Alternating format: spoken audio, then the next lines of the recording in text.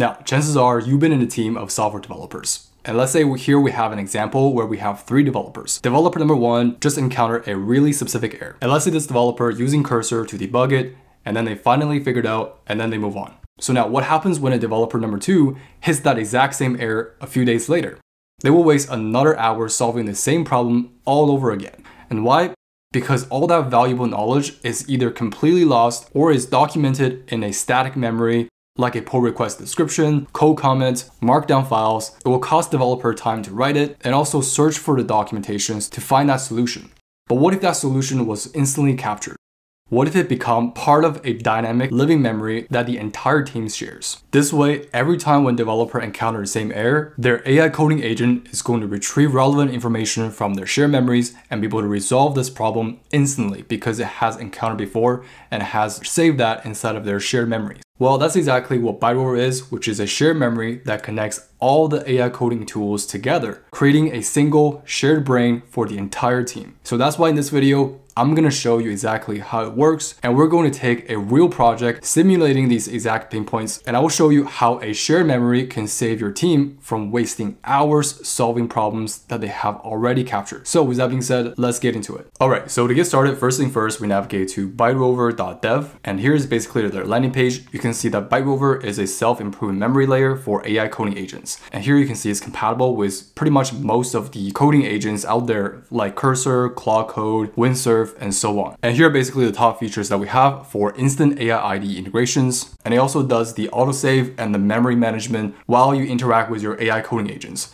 And most importantly, it has the feature for team-wide intelligence, which you can be able to integrate this with your team members so that your developer team have a shared memory for their AI coding development. So in that case, let's click on Get Started today by clicking on this button right here. And here I'm just gonna sign in with my account. All right, so now you can see that we have signed in, and here you can see this is the organization overview. Here we can be able to create our organizations and memory workspace. So here I'm just gonna click on View Memory Workspace. And here you can see inside of this workspace, I have our memory and retrievals. So currently I haven't used anything. So let's try to integrate this inside of our code IDE. Now to use this workspace, we're just gonna click on Quick Start. And here we can select pretty much any coding agents here that's supported by the ByteRover here. So let's say if I wanna use Claude Code, for example, and here all we have to do is just choose a IDE that we can configure with. So here, let's say if I were to choose VS Code, for example, I'm just gonna click on this, open the code with VS Code. All right, so here you can see it asks us to install this extension. So I'm gonna install extension and open the URI. So now you can see that the ByteRover extension has installed. All right, so right off the bat, here's basically a Nest.js application that I created. And ByteRover here basically created some rules for the settings.json file for using the MCP server for the ByteRover. And here it also have the client rules for the ByteRover rules. So basically you can see if we were to open this, this is the instructions to always use ByteRover to retrieve knowledge and also store the knowledge whenever we have a successful task completion. So then if we were to scroll down, there's also a Claude.md file. So here you can see also add the instruction as well for retrieving the information or retrieving the knowledge based on related context, and also saving the knowledge after any successful task completion. So pretty much whenever we want to use any AI coding tools, we can pretty much just provide this instruction. So it will basically use that MCP server to save and retrieve relevant information. All right, so now let's take a look at how we can be able to use it inside of our AI coding tool. So for example, if I were to use Claude Code, my first prompt, which is to review the critical recommendations in the architecture analysis.md file, which is this one. And I want to see if there's any high priority task related to the graceful error handling in the UI. So first thing first, it's going to use the ByteRover MCP to read our knowledge base to see if there's any relevant context that we can fill in. And then it's going to read through the files that we have inside of our folder to understand the answer for this.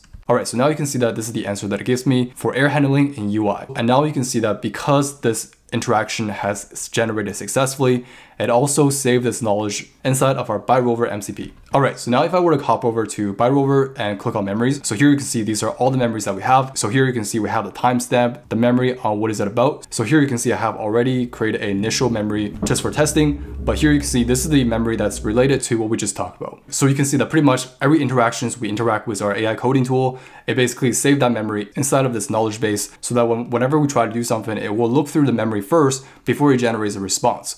All right, so that case, let's try to generate that reusable class or component for error boundary that can wrap our components and display a fallback UI if error occurs. All right, so let's let Claude Code do this. And as always, first thing first, what I do is trying to retrieve information from the memory, and then it starts to create a to-do list and start to implement the approach. So now you can see that it officially creates the error boundary implementation and also the error fallback as well as updating the official documentation inside of our claude.md. Not only that, it also saves the memory inside of our ByteRover stored knowledge base. Awesome. So now if I were to say that this is going to be our now standard pattern for preventing component crashes from breaking the entire page, and make sure to use this pattern for all components inside of our application. Now, if I were to save this, and this should be able to save this preference inside of our knowledge base so that in the future, if we ever want to create a component, it's going to look through that rule inside of our memory and be able to implement this inside of our project. All right, so now you can see that I saved that memory inside of our knowledge base. And now let's try to open another Claude Code session and try to ask a question to see if it's able to retrieve that information. So in that case, here I'm just going to ask, what's the standard way to protect a component like member list from crashing due to unexpected data errors? So if I were to run this, it should be able to retrieve that knowledge from our knowledge base and answer that question. And here you can see this is the answer based on the claude.md file and the retrieved knowledge. Your standard error protection pattern is error boundary. And basically this is the way how we use it, using the error boundary as well as the fallback components. And you can see it also saved that memory inside of our ByteRover as well. Because our memory knowledge are stored inside of our ByteRover, so we can actually use a different AI coding tool like Client here, for example, to be able to retrieve and save memories from our knowledge base. So for example, if I were to give the same question and ask that question to Client, so here you can see it's going to retrieve that from ByteRover for the knowledge retrieval. And here we're just going to approve that request. And here you can see underneath it is using GPT-4o for the large language model here. And now here you can see we got a response, which is error boundary, and it also gives you examples on how to use it. So we wrap it around a component for the error boundary, and also we can do it with a custom fallback, and it lists out the key features, and it is able to know that by using the ByteRover here to retrieve that knowledge. All right, just to recap everything, pretty much we can be able to use ByteRover here to be able to read data from our memory and write data for each interactions that we have with our AI coding agents. And I have also demonstrated to you that you can be able to use this shared memory across different coding agents. For example, let's say if you're using Claude Code for development, and then tomorrow, let's say you choose to use Windsurf or Gemini Code Assist or OpenAI, for example. Since you're using ByteRover for all the shared memories, each AI coding sessions will have all the memories that you have interact with in the past using this ByteRover MCP server. Now, I also want to end this video by talking about the pricing really quick. So currently I'm using the free tier, and you can see the limitation is that we have 500 memory retrieval. And if I were to look at my usage, so far I have retrieved data 8 times, and the limit here, like we saw on the plan, is 500. But what's really cool about this is that it has a unlimited memory creations for all the plans that we see here, and also unlimited user usage. And the only difference here is just the memory retrieval for different plans. So with that being said, if you're interested, please go ahead and give this product a try. And lastly, I also want to mention that if you want to manage the memory by your organization or by yourself, you can also check out this open source repository, which is also created and used by ByteRover here. Simply Cypher here is basically the open source memory layer that is being used by ByteRover. And basically, if we want to manage our data by ourselves, we can literally use Cypher to connect it with our AI coding agents. We can be able to manage our data, our memory through our own cloud and our own platform management. Whereas the ByteRover here, it basically takes care of all of this for us so that we don't have to worry about the cloud storage and also the platform management. And if you're interested to learn more, you can also check out this documentation right here, which tells you more detail on how Cypher works. That's pretty much it for this video. If you do find value in this video, please make sure to like this video and consider subscribe for more content like this. But with that being said, I will see you in the next video.